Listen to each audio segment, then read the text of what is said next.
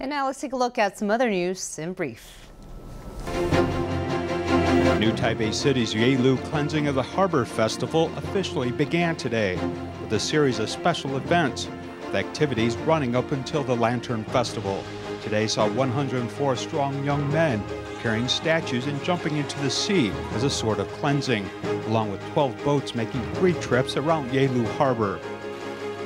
Miaoli's bombing of the Dragon is one of the 4 most popular Lantern Festival events held in Taiwan each year.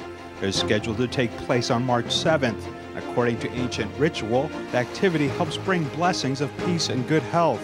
The Miaoli City Office held a special eye-dotting ceremony for the 11 dragons to participate in this activity. For the first time, it invited a hearing-impaired dragon dance team to participate. On the first day of the long 228 holiday weekend, a road race took place at the Chuan Air Base. The start of the race was quite special, as it was set to begin at the same time that 4 Ching-kuo IDF jet fighters took off. It's also the first time the Air Force allowed citizens the chance to race on the air base's runways, making the event very special indeed.